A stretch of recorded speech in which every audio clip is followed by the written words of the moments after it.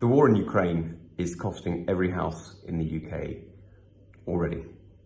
We're seeing the rise in energy prices, the rise in gas prices, the rise in food prices felt in homes across our country. And that's why today's NATO meeting in Madrid matters.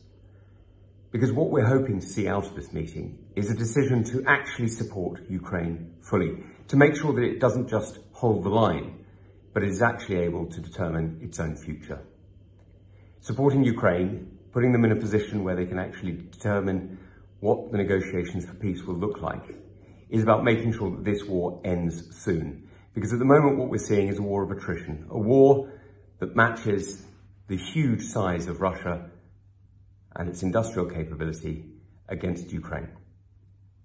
If what we're able to do at this meeting is to make sure that the industrial base of Europe, of the United States, of Canada is matched and able to be deployed in Ukraine, we'll see that balance change. Now, the other element of this meeting that is so important is the application for membership by Finland and Sweden. And it's wonderful news that Turkey has lifted its objections and now supports their membership. Because extending NATO's border that far north is incredibly important to making sure that we have the industrial base and the military support of two very important countries.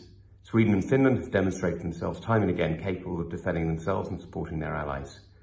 They have consistently demonstrated themselves as good allies, good friends, and very important neighbours to many of us. So their application for membership is really important to us all. I'm looking forward to them joining NATO. I think it's really important for all of us, and it's particularly important for Britain. That northern element, that northern defence alliance, is what keeps us safe here at home. Now, what we need now is a speedy resolution to the Ukraine war. We need President Zelensky to be able to negotiate from a position of strength that means that he can determine the future for the Ukrainian people. Their sovereignty, like ours, matters, and we need to make sure that they can defend it.